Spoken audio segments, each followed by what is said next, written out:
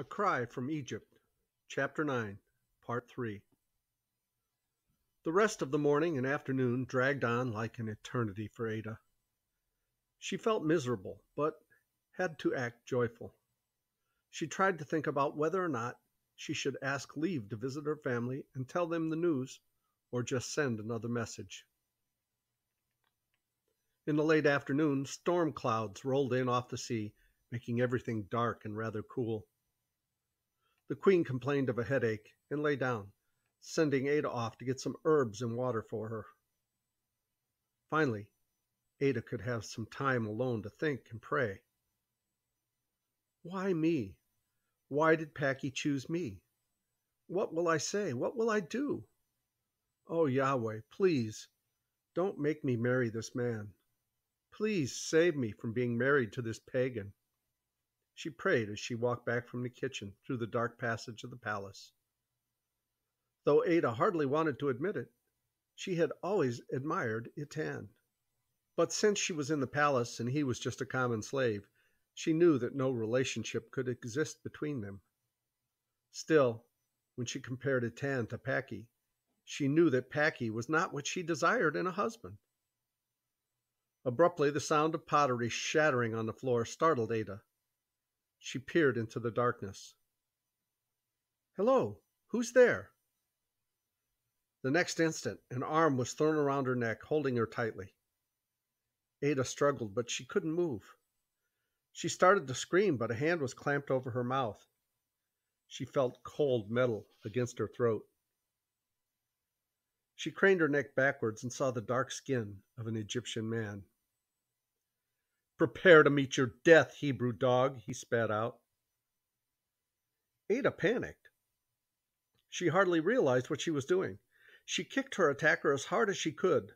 A low grunt of pain escaped the man, and he relaxed the grip on her. Quick as a flash, she was free. She threw his arm into the wall and heard the knife clatter to the floor. Then she darted down the hallway. But the Egyptian had recovered himself quickly and was right behind her. Help! Ada screamed. Somebody help me! Someone stepped out in front of Ada, blocking her path. She shrieked, but whoever it was grabbed her gently and moved protectively in front of her. He put his arm out to guard her. Ada turned to see the first man charging down the hallway. He stopped abruptly on seeing Ada behind her protector. Get out of the way, Packy, the man growled. This has nothing to do with you. The Hebrew dog needs to die so the gods can be appeased. Ada gasped as she realized who her savior was. I think this has everything to do with me, Hiru. Packy's voice was surprisingly nonchalant. You see, I happen to believe that the Hebrews have nothing to do with this nasty affair, and I know this young lady is especially innocent. Furthermore, I'm not going to stand by and let her be murdered in cold blood. So I suggest you go on your way before I call the guards. Why, you little... Something akin to a roar escaped Hiru's mouth. He flew at Packy with the rage of a wild animal. Packy held his ground until Hiru was practically on top of him. Then a knife seemed to leap into his hand of his own accord, and in a moment the two men were engaged in a life-and-death duel. Guards! Guards! Ada cried, pressing herself up against the wall to stay out of the way of the flashing blades. Suddenly, Hiru reached out and pushed Packy into the wall with his bare hand. The dagger was coming down upon Packy's chest. Ada couldn't breathe. She couldn't move. The next moment was a blur. Packy threw himself forward and down into a roll, knocking Hiru off balance. Hiru fell heavily to the ground, and the knife flew from his hand and landed at Ada's feet. Ada instinctively reached out and grabbed it, while Packy at the same moment leapt upon Hiru's back and put his dagger against Hiru's neck. One move, and you die, Packy hissed, panting from exertion. Hiru lay perfectly still, but he uttered foul curses under his breath. Ada heard footsteps echoing down the hall. The soldiers are coming, she breathed in relief. As Hiru heard this, he made one last effort to escape. But Packy grabbed Haru's arms and pinned him behind Haru's back with one hand, still keeping the dagger against his opponent's neck. The guards came rushing down the hallway. When Ada saw them, utter relief swept over her. Her knees felt weak and she sank to the floor. Her head was spinning, and she found it hard to see. She barely heard Packy explain rapidly what had just happened.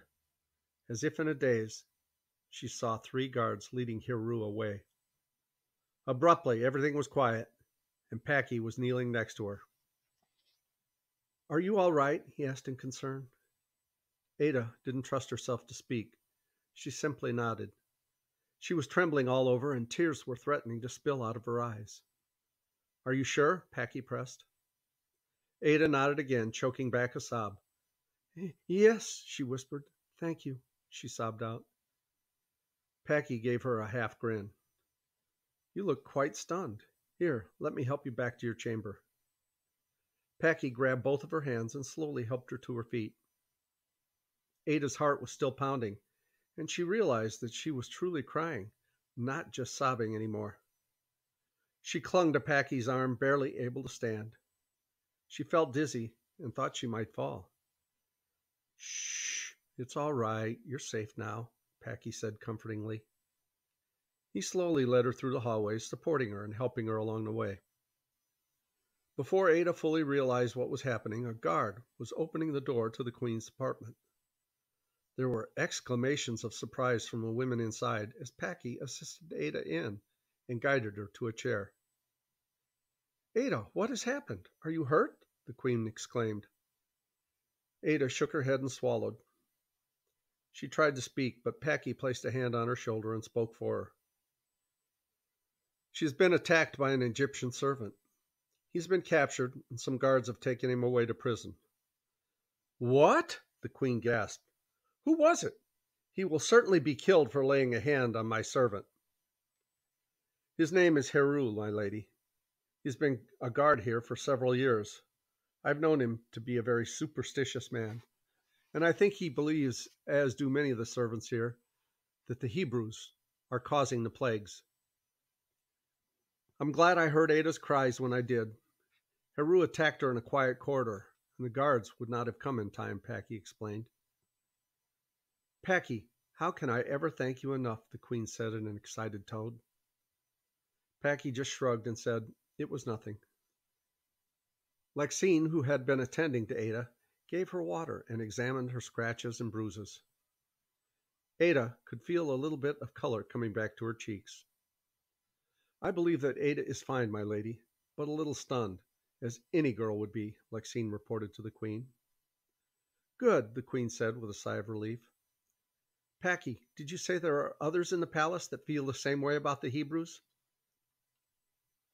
"Yes, my lady, I'm afraid there are, though I doubt that many of them would take drastic steps like Haru did." "But others might? Do you really think that there's danger for Ada and possibly Lexine right here in the palace?" the Queen fretted. "There is that possibility, my Queen," Packy replied, nodding his head. The Queen clutched her heart, and fear filled her eyes. "I must send out a decree at once that if anyone lays hands on one of my slaves, that he shall be instantly put to death. Do you think that will dissuade these horrible men?" "Possibly, my Queen, but there could be other men who were in a league with Haru and will do anything to avenge his execution and carry out the deed that he desired to do. Until a trial and inquiries take place, we can't be sure that Ada will not be attacked again." The Queen was now anxiously pacing the floor. Ada was starting to regain her composure, but all this talk about people waiting around dark hallways for the sole intent of killing her made a pain of fear drive deep into her heart.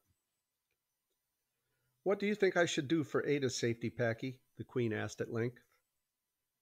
Ada was surprised by the amount of trust she was putting in this young man. "I have no right to tell your ladyship anything," Packy began softly, "but I would humbly ask that Ada and possibly Lexine be sent back to Goshen for a short amount of time until formal inquiries can be made. None of the people in the palace besides your ladyship, my lordship, and myself know where Ada and Lexine live. There I think they will be safe until we find out who was involved in this conspiracy. The Queen stood still, staring off into space, tapping her finger against her leg. Finally, she said, "Yes, Packy, I do believe you are right." The Queen quickly turned toward Packy and said, "Go get several guards that you know you can trust for strong escort, and please tell Pharaoh that I request a private audience with him about this matter. Come back here when everything is in readiness, and please escort Ada and Lexine back to their homes. Dismiss the soldiers once you get into the border of Goshen, so that they don't know any of my servants' whereabouts." "Yes, my queen." Packy bowed respectfully and turned to go. Ada was finally able to collect her voice, and she called out after him, "Packy." He turned to face her. "Thank you. I know I wouldn't be alive if you had not come in time." Packy smiled, a very nice smile. Ada noted. "You're welcome. I was glad to be of service to you." With a parting smile, he left. "Lexine, go quickly and pack some things for Ada and yourself. I expect you'll be gone at least overnight. Ada, try to rest and enjoy yourself in Goshen. I'm loath to part with you, but I believe, with all that has happened today, that Packy is right. Just sit here until the escort is ready. You look quite shocked, poor child." "Thank you, my queen. You are too kind," Ada murmured. Her thoughts were swirling. She was really going home. Home, away from this wonderful but horrible place, and all the terror and new things it held for her. And we'll start on the next chapter in the next video. Meantime, thanks so much for listening. As Tigger says, ta-ta for now. I love you guys. Bye-bye.